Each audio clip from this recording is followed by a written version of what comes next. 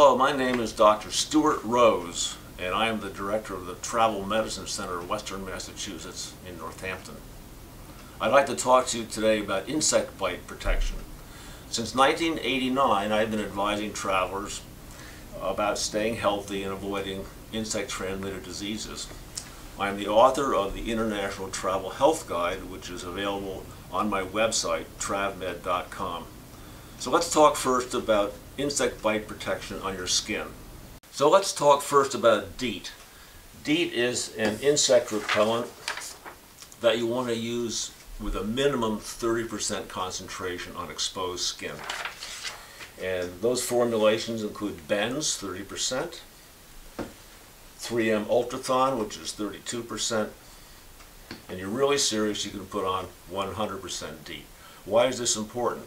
Because there are some diseases for which there are no vaccines and which are transmitted by insect bites alone, specifically dengue fever and Zika virus transmitted by daytime biting mosquitoes, and there are no vaccines.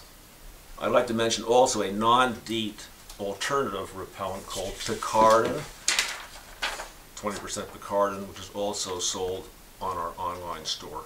Now, the second part of insect bite protection involves treating your clothing with a contact fabric insecticide called permethrin. Not many people have heard of permethrin, but it's used extensively on military uniforms. It's odorless and stainless, and it knocks down or kills mosquitoes and ticks. So what you do, you spray or soak your clothing with the permethrin, which comes in aerosol form.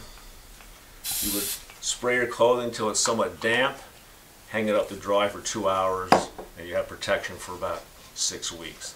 Alternatively, you can soak your clothing with permethrin and it lasts longer. We have a 10-garment soap product that you can also buy on our online store. So the combination of DEET on your skin and permethrin on your clothing will give you 99% protection from insect bites.